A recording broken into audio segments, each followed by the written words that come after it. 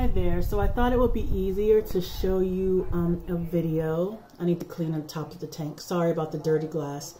So I'm looking at this little guy up top. He's on the turtle dock. And I noticed last night, I take them out of the tank at night to feed. And he didn't eat, and he's usually pretty voracious. So this morning, he came to eat. I feed him inside the tank in the morning because I use the turtle food that floats better. And he didn't eat this morning. And so because I'm off of work this week, because I work in a school, it's February break, I've been doing some work in my office and just able to like kind of hang out and look at him a little more than normal. And I noticed that every minute or so, he takes that gasp of air. So of course I Googled it. And everything online is saying, oh, that means your turtle is in respiratory distress or something. Of course, now that I'm doing a video, he's not doing it. But I'll see if, I'm sure you've seen it before.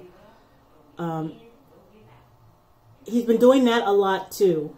And I thought it was because there was something on his eye. And I did the toothbrush method you told me. And I don't see anything, but he keeps wiping at, clawing at his left eye. And I guess I'm worried that something's wrong with him. He's not doing it now, the breathing thing, but I'm sure he'll do it. He just opens his mouth and sticks his neck out like he's trying to gasp for air. Come on, Mr. Turtle, do it. I have the the UVB light on, the basking lamp. The temperature is actually a little, I would like it a bit warmer, but I've been playing with the angle on it and I just don't love this lamp. I might have to get a new one. I think I don't want to move yet because he'll jump down, but I think it's on 90. It's usually between 90 and 95, but it's on 90 right now. Here's his friend on the bottom here. Of course, now that I'm videoing, he's not going to do the breathing thing.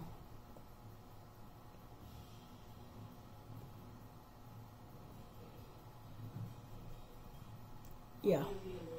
Okay. So here's the current tank setup. I need to scoop out the poopy on the bottom. I haven't done that today. I had not been doing full water changes because the water looks so nice and clear, except for a little bit of droppings on the bottom and a little bit of food that I scoop out every day. There is my, that's an albino catfish in there just to help with algae. And I also put my pleco from my other tank in here for a couple days to clean the tank out because what I thought was algae right here is actually not algae. I had a plastic plant in here and I had a lamp mounted on the side and it was just the lamp was making the green plant not melt, but yeah, melt. So that's just, I need to just wipe that off. I was going to do a tank change today. So yeah, he's just hanging out there, basking, looking at me, and not doing what I saw him do earlier that had me alarmed.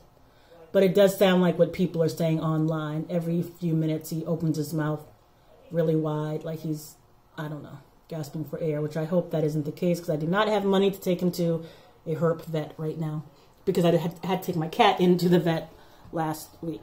Emergency appointment and then a follow-up appointment. So I'm strapped for cash. But anyway, so they're currently in a 20-gallon long. Still contemplating my next setup, but obviously I don't want to do anything massive if this little guy is sick. And hopefully this sounds familiar to you and you have some insight. His shell looks fine. Nothing looks strange. I could take him out and look at him, but I don't want to bother him. But if you tell me to, I will.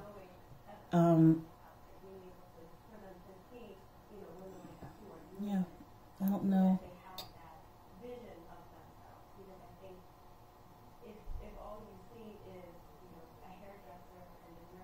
So I'll just keep watching them and see.